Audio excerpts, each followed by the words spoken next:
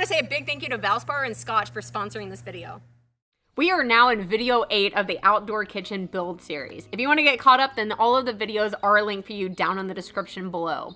But this week, it is all about painting. I've put in so much time and effort to get it this far. Now, how do I finish it off with the details to make it look outstanding and last longer? Let me give you 25 painting tips to get the best results possible and how to not let this happen.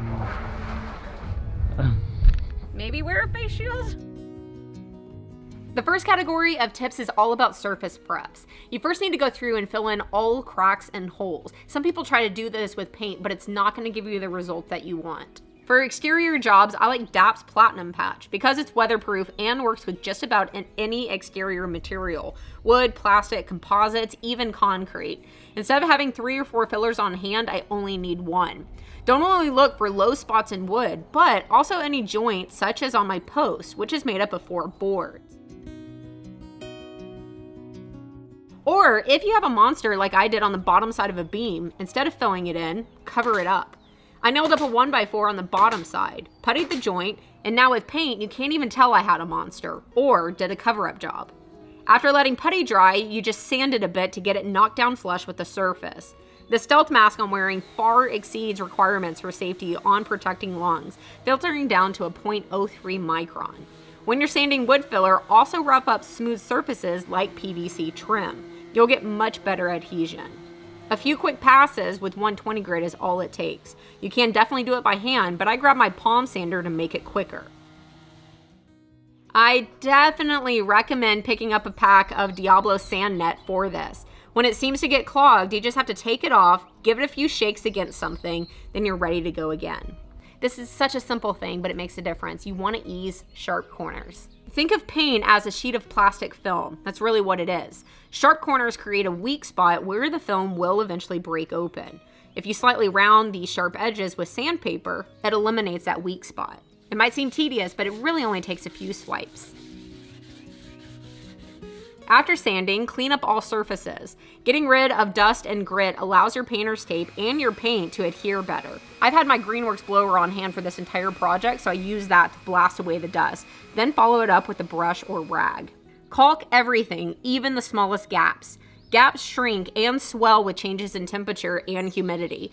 Paint does not handle this movement and will eventually crack, let in moisture, and lead to peeling paint. The 2 things that matter most in sealant are strong adhesive and long-term flexibility. DAP Dynaflex Ultra is excellent for both. Plus, it's paint ready in about an hour.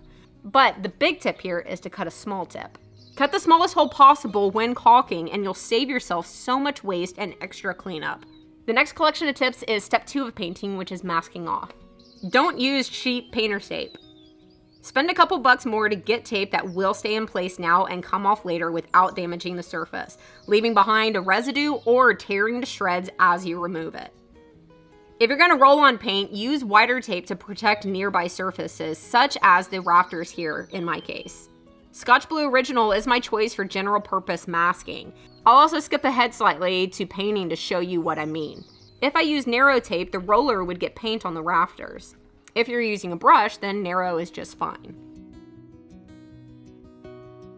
On areas open to the sun and rain, I use Scotch Exterior Painter's Tape, which is made from poly rather than paper and has a strong weatherproof adhesive. So unlike standard tapes, it stays put through rain and doesn't break down with sunlight exposure. I needed to tape off the concrete to paint the post boxes, so I first lined the post with the weatherproof tape, but then used the 3M hand masker and advanced masking film to protect them. The system is super fast and easy because it automatically applies tape to paper or sheeting. And the film is charged with static cling, so it hugs surfaces and stays in place.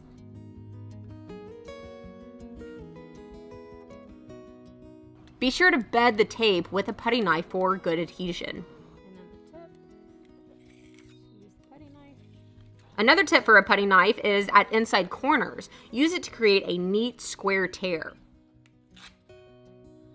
Most tapes don't stick well to rough surfaces like concrete, stone, or textured decking. Duct tape kind of works, but I found something better. Scotch makes a rough surface tape especially for these hard to mask surfaces such as my stone. Or when I went to mask off my mistake hoop straps, I grabbed the heavy duty masking tape, which is orange. I can't have my souvenirs getting paint on them. That would be a mistake on top of a mistake. You can't mask yourself, but supposedly, if you put on lotion, it will make paint wash off the skin easier. I actually read this tip and I don't think it's gonna work, so we'll see.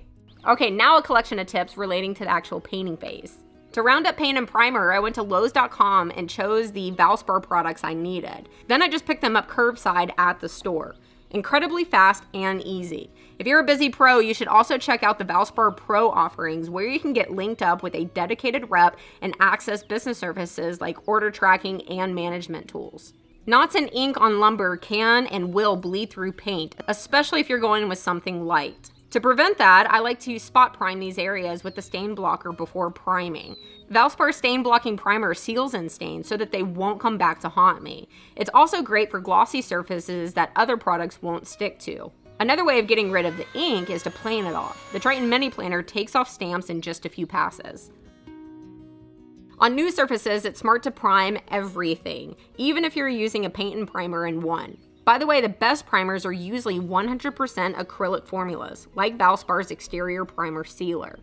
Oh, and don't be surprised if your prime coat reveals some low spots you didn't catch in the putty stage. Another way of doing things is to actually prime first to reveal all the low spots and then putty. My top coat will be white, so I stuck with a white primer, but if you're going with any other color, ask the folks at the paint store to tint your primer gray. You'll be amazed at how much easier it is to cover up gray primer than white, saving you on not only paint costs, but also painting time. If the prime coat is a little rough when dry, give it a quick sanding before you paint. A quick wipe with some sandpaper and a scrap block is all it takes to get rid of nubs and whiskers. Scraping paint is one of the worst jobs on earth, so choosing paint that will last is worth some extra time and money. Aside from long-term durability, you'll get better coverage and less fading over time. I don't want to rip paint anytime soon, so I chose Valspar Duramax paint. If you're in a hurry to cover large areas, roll and back brush. A roller is the fastest way to get paint on surfaces, but a brush is smoother. By tag teaming it, you get both things. One person can do it, or it works great if you have a helper, then each of you can take a job. Avoid painting in the sun. Warm sunshine makes for a happy pup and chicken, but it makes paint dry faster, which leads to brush marks and poor adhesion. And definitely, 2 coats are better than 1. Aside from better coverage, a thicker buildup of paint is less porous and more elastic, meaning it's gonna last longer. Okay, now that it's been a little bit, let's wash off the paint and see if that other tip actually works. Oh, okay. Okay, maybe this tip does work, guys. It does. Alright, that's pretty good. Now let's finish off with some finishing tips. The best tip ever, at least in my opinion, is how to spin clean a roller. Also a tip is if you spin it down instead of up, more splatter will stay inside of the bucket instead of on your face. That is a crazy cool trick. I think you can feel how dry it is. Look at that. Can you see how fluffy that is? That's so cool. Before you spin clean it though, it's worth picking up one of these tools to have on hand to get as much paint out of the roller as possible before you take water to it. Before removing painter's tape, slice along the tape with a utility knife. Otherwise, you'll tear the paint film and end up with a jagged paint line. Also, when you're pulling off tape, the angle of the pull matters. Start at about a 45-degree angle. If the tape isn't coming off easily and cleanly, try a 90-degree angle instead. And most people don't know this, but painter's tapes come with the time ratings like 5 days or 14 days. This tells you how long you can leave the tape in place and still expect it to come off easily without leaving residue behind. If you ever leave tape on too long and run into trouble, a little heat will probably do the trick. Just grab a hairdryer. Now I just want to show you the before and afters of this space. All of the detailed work involved in painting is time-consuming and tedious. But man, it makes such a big difference to a project. I know it's super easy to want to rush through it or to put things off or to take the easy route on this, but just remember all of these small tips, they do make a difference. If you put in the time and effort up front when you're doing it, then you'll save yourself time in the long run by not having to repeat it as soon or maybe at all. Invest in the good materials that's gonna hold up, that have a proven good name, and hopefully some of the tips I gave you make it go a little bit smoother for you.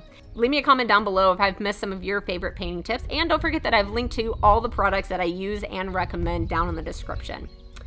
That's it for this one, guys. I hope that you're enjoying this series, and I will see you on my next one.